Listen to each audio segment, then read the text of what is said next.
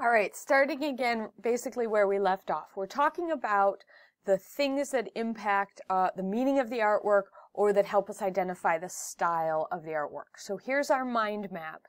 We've talked about subject, we've talked about physical properties, we've talked about visual structure that includes formal elements and composition. Now I want to add in another one. So just reminder of composition here. We finished off with that one on the last one. You're going to have lots of opportunities to practice. So the last one that I want to add in is cultural context. And I've tossed all the bits in here, but I want to start by just focusing right here. Cultural context means, and here we're actually talking about the integration of these artworks into their cultural context. So culture impacts what we think an artwork should look like. In the first chapter, in the introduction chapter, you read about Te Pehikupe, the Maori chief, and John Henry Sylvester, who both painted a portrait of Te Pehikupe.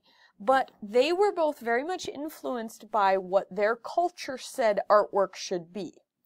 So it's easy, when you start to talk about cultural context, it's easy to talk about just who made it. When was it made? Who paid for it, or who was it made for, and where it was made. So was it made in Italy or in Yakima? Was it made to be in a church, or was it made to be in somebody's house, right? So these things you can find pretty easily, fairly easily for most things. The two at the bottom are a little bit more complex though. How do the cultural values of an artwork impact what the artwork's going to look like?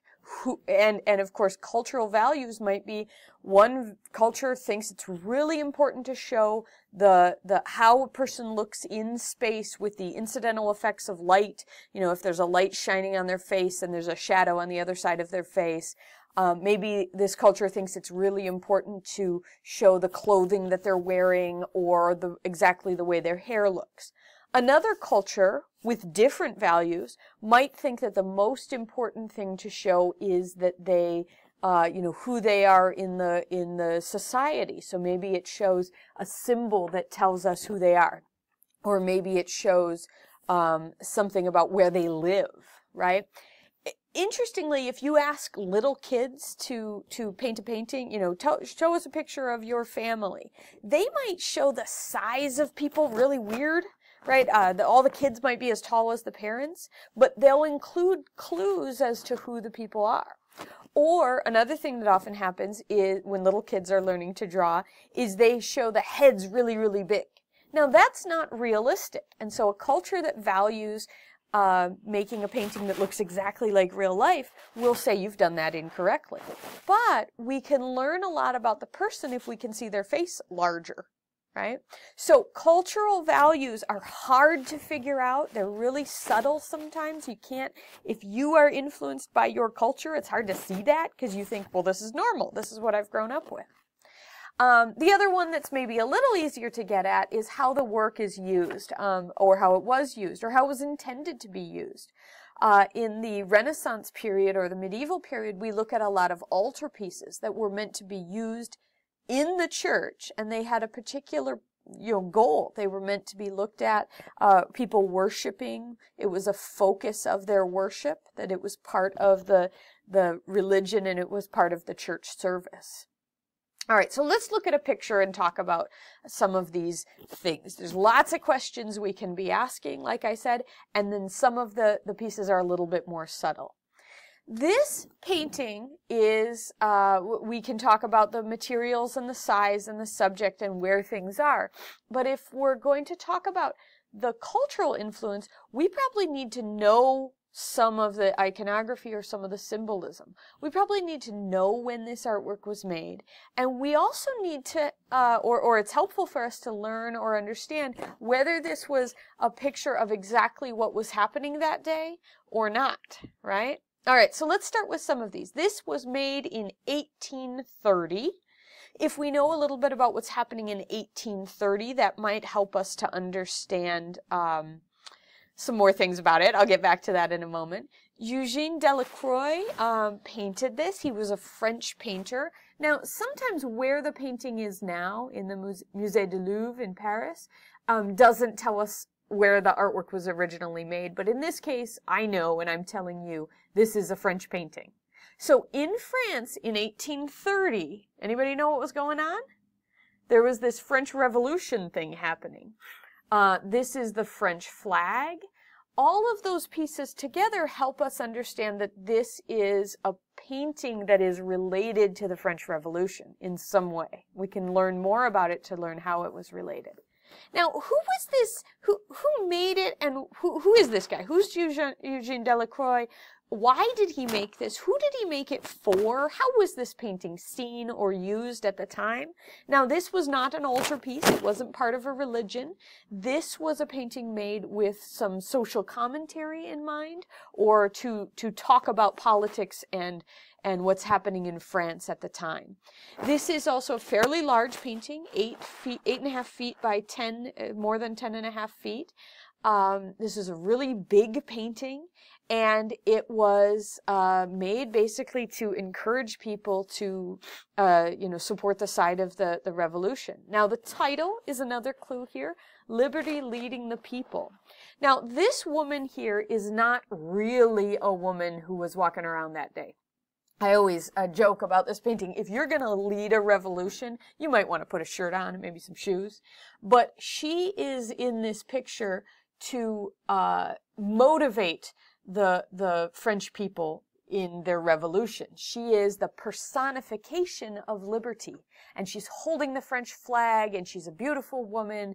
And I guess she has her breasts hanging out. And all of this is meant to be inspiring.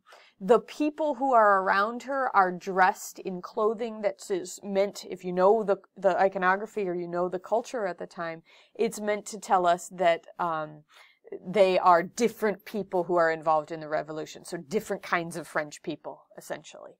This is not necessarily a realistic depiction of what the French Revolution was like, but understanding why it was made, when it was made, where it was made, and what was going on at that time helps us understand a lot more about what was the point of the painting and why it was made. We also can understand the style of this artwork, that this was a romantic painting, not in the sense of like kissing and hugging and love and butter and hearts and things like that, but in the sense of the drama of this moment, that the artist has painted not just what he sees, but a story that he's trying to tell us to give us a sense of the drama and the energy and the passion of this movement. So, as a review here, our art history methods, we are talking about, in this class, we are going to talk every week about physical properties, visual structure, subject iconography and symbolism, and integration into cultural context. We are also going to talk about style, and like I've said, all of these kind of influence style, because style is often visual structure, but it can also be the subject, how the subject, what subjects are depicted. For example, in Romanticism, you might have subjects depicted in a very dramatic way, but you might also have the subjects that are chosen are already dramatic kinds of subjects. The physical properties is one that you should pretty much understand in the first couple of weeks. And I say pretty much because, like I said, people tend to overlook it. They forget about it. Visual structure is one that we're going to practice, and it's going to take you some time to totally understand how to talk about it. But what I do want you to understand in the first several weeks is when we're talking about visual structure, where things are in the painting. Let's go back to our mind map. What the things are, lights, color, texture, pattern, line, depth, tone, color. And where things are, composition, how they are arranged. Are they over here or over there? Are they giving us a sense of balance or rhythm or emphasis, right? In fact, I would recommend that maybe you draw your own mind map here that helps you identify and kind of space out these various things. We will eventually in class, I'm going to have you guys draw a mind map for a particular artwork that's trying to space out some of these things. Subject is going to be fairly straightforward, but iconography, symbolism, conventions, those are going to take a little bit more work to get a total handle on. And then the last one here, integration into cultural context. The first part of that should be fairly straightforward. How old is it? But the next parts that get into how does the culture impact what's going on, those are going to take some practice, and we're going to get lots of chances to practice. And going into the rest of this week, you've got some discussion forum stuff that I want you to do for the Unit 1 discussion forum about the introduction in this video. In that discussion forum, I want you to participate. I want you to get involved. I want you to practice using some of these terms and applying some of these terms, and I want you to also have a chance to revise. So you're going to practice using these terms. Pick an artwork and just tell us what the physical properties are, or pick an artwork and just tell us what the composition is, or if that's challenging, tell us some things about the composition, and then you can ask some questions as well. Look at what your classmates have posted. Discuss their work with them. If somebody described the physical properties of an artwork, maybe you can come in and reply by describing the subject. Suggest changes. I'm going to ask some questions. You can ask questions too, and we can all work together to answer them. Our goal here is to try to tighten up, make better our explanations. And the best way you're going to be able to do that is by practicing.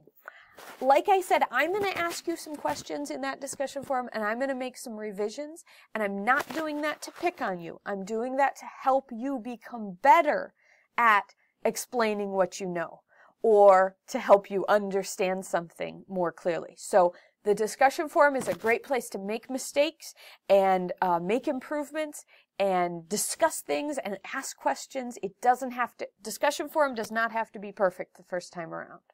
All right, email me, let me know if you have questions, keep talking with me, and go ahead and get started on stuff. Thanks.